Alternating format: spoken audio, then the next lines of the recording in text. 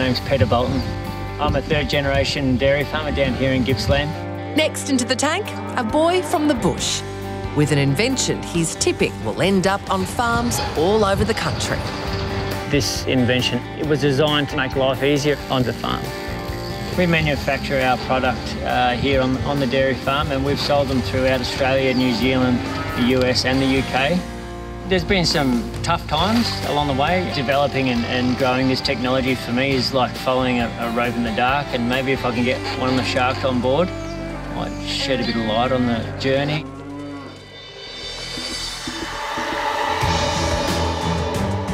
This is a big moment, and to do a deal would totally change my life.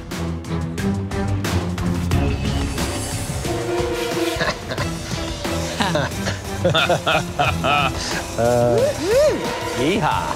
Hey, look at that! Whoa! I love it.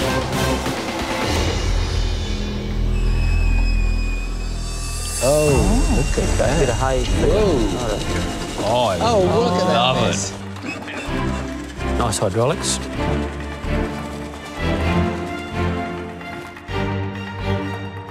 Great entrance. Well done. Well done. G'day Sharks, my name's Peter Bolton. I'm a Gippsland dairy farmer. I'm also the inventor, owner and manufacturer of my product here called the Wheelbarrow. And today I'm seeking a $200,000 investment for 25% of my business. This product was designed to fill a need. My wife Michelle and I, with our large farm, 15 horses, large garden and 2 fireplaces, we're constantly dealing with material handling issues. So after tinkering in the workshop with some second-hand ride-on lawnmower parts, I designed the world's first ride-on articulated tipping barrow. Can you say that again? Go on. So that's where the rat comes in, ride-on articulated tipping. So Ride-on articulated tipping. That's You've correct, created your yeah. own product category. You're bloody fantastic. That's awesome. Since launching the business in late 2013, I've manufactured and sold 280 of these units. Wow, well done. I've sold them throughout Australia, New Zealand, the US and the UK. Oh, mate. Yeah, well done. That is Thank you. fantastic. I believe the rat barrow is the answer to an international problem. I have a patent in Australia and New Zealand, the US, and is currently pending in Europe. I'm seeking an investor who can spot the growth potential in this product. Somebody that can help me take it out of the on-farm workshop to a larger manufacturing facility with the capabilities of meeting the big market, which would be the US. So Sharks, who wants to get behind my help a little rodent here? Oh, very good. Well done. Give me a go at it. Come on. Say no. Everyone get back. I might be a natural. Now, which was forward? Yeah, just there. Forward yeah, that's and it. back. Yeah, just be just gentle and. What's top speed? 10 kilometres an hour. Glenn! 10 kilometres an hour. There you go, okay. Okay. Don't be too smarty pants, you. There you go. How do you get off?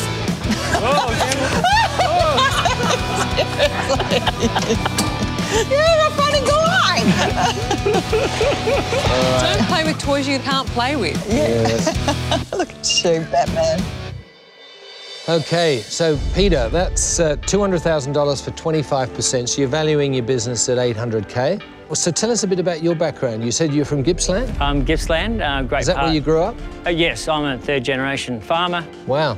Heavily involved in horses. I'm a retired bull rider, so that's... You're a retired bull rider. Yeah. How do you get on the back of a bull and then you know if they get you off, it's going to try and kill you? Yeah. Well, it's actually not as scary as coming through them doors.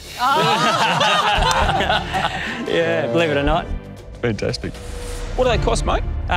They retail for $4,700. Is that all? Yeah, well, yeah. $4,700. What's it cost you to make it? Just under $2,000. Oh, no. I've sold them to commercial and domestic applications. So the Melbourne Zoo racing stables down the peninsula. And what does it carry? A couple of hundred kilos? It's got a gross vehicle capacity of 400 kilograms. Right. If I could give you a rundown on the numbers. Yep. We launched a business in late 2013. By the end of the financial year, 2014, I'd sold $175,000 worth of product and obviously run it at a loss. The second year, 2015, we sold $361,000 worth of product, ran at a small loss. By the end of financial year 2016, we sold $213,000 worth of product, We made our first profit of 38,000. Well done. And things were looking good, but unfortunately, the dairy industry collapsed around our ears. And we had a 35% loss, drop in milk price overnight.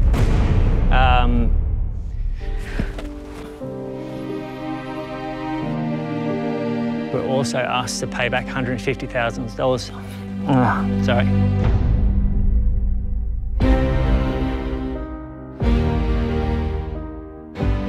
This moment could change my life. Victorian farmer Peter has invented a ride-on wheelbarrow. His business had just started to gain momentum when the dairy industry collapsed. Now everything is riding on getting a deal from a shark. Tough time. We didn't know how long it was going to last or how bad it was going to get. So the decision was made to put Wheelbarrow on ice. We laid off our permanent staff on the farm. I got back in the dairy. Now the dairy industry is starting to get back, heading in the right direction. It's a tough gig being on the land. And so now back on track, are we going to see Peter focused on the rat burrow? Yes, well, you know, jumping out of farming into manufacturing is like jumping out of the pot into the fire, really. It is a little bit. Especially in Australia. Wouldn't you like John Deere to just give you a licence? Oh, you took the words out of my mouth, Andrew. So have you tried? Have you spoken to any of those big... No, that's why an investor with me would be so helpful. Know the avenues, the contacts. So if we were an investor, anyone here, it's just a question of getting out there and seeing if someone would like to licence this and make it for you. That's exactly right, yeah. So Peter, you're ripe and ready for a licence deal, without a doubt. I've got a number of companies that do licence deals, so we're more than happy to have a chat on what that looks like when you're going for negotiations. Today, I'm not going to be a partner. I'd have to be a supporter, but I'm out. Thanks, Glenn.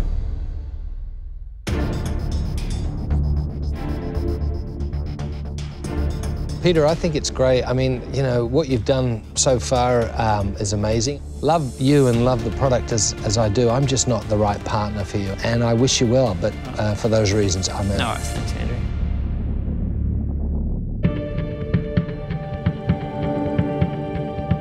I'm in Victoria. Yeah. We've got a 100-acre farm full of horses. Yeah. And I'm really happy to, you know, you come visit my farm, I'll visit yours, and we can actually talk about the fundamentals of business. So I'm very happy to spend some time with you and to help you try and get to that next level. But unfortunately, I can't invest today. That's all right. I'd appreciate that, Janine. I do think I could help you. I actually don't think you want our money. You need our contacts right now. So I'm not doing a deal today, but I am introducing you to a potential licence company. Janine can mentor you in Melbourne. I'll introduce you in Sydney, and let's see what happens. Thanks, Naomi. Thank you. Thanks, Peter. OK, 4 sharks are out. Yes.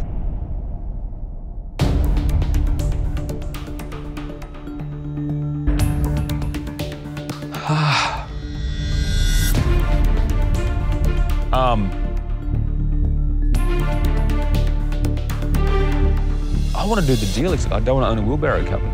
No, that's fair, I understand So, you know, that's the weird part. Aside from cash and you know, general business advice, which I think we're all saying we can give, Yeah. it's hard to know where I can add value. Yeah. But you deserve to win.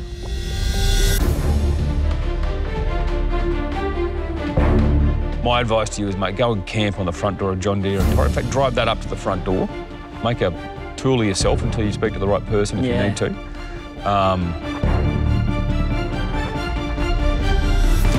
But I'm out. I won't fall in love with the machine and buy the equity.